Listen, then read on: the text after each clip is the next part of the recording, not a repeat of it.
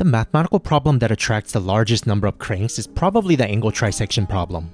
We even have a word for those who claim to have solved this impossible problem: trisecting any given angle using nothing more than a straight edge and a compass.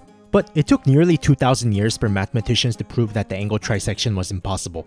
And this only became provable when they discovered deep connections between algebra and geometry. Straight edge and compass construction is mathematically equivalent to the 4 basic operations, plus the ability to take square roots. So we can construct any length that involves just these 5 operations. In particular, let's see how we can construct square roots. Given any length, we can declare this to be 1 unit, whether that is 1 Timo or 1 Carlotta. So how do we construct the square root of 3? We can first double the unit length by drawing this circular arc, then using the straight edge to extend that line segment.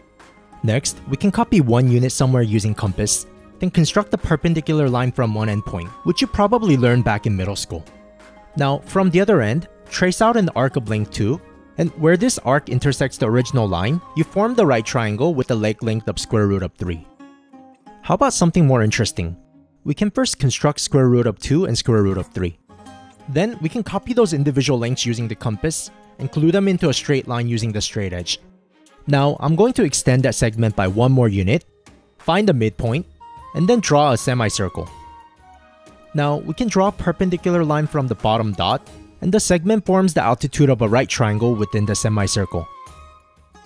Now, by the geometric mean theorem, the length of the altitude is exactly the square root of the upper segment. In general, we can use this technique to find the square root of any constructible quantity. But what about angles? For convenience, let's place the angle on a unit circle centered at the origin. Then, the upper segment terminates at the order pair cosine, sine of the angle. Let's just call that x, y. Since the double angle formulas are essentially quadratic equations, the coordinates for the half angle would involve square roots. And this shows that angle bisection is always constructible. Now, for the angle trisection, let's call the endpoint of the 1/3 angle a, b. And let's call that angle phi. This is the cosine triple angle formula, which no one in their right mind memorizes, but it can be easily derived from the angle sum formula. Notice that it is a cubic equation, and in general, this cannot be solved for a without requiring cube roots. And the same thing holds true for the y-coordinate. So it is generally impossible to trisect an angle with just a straight edge and a compass. Now, for a concrete example, the cosine of 60 degrees is 1/2.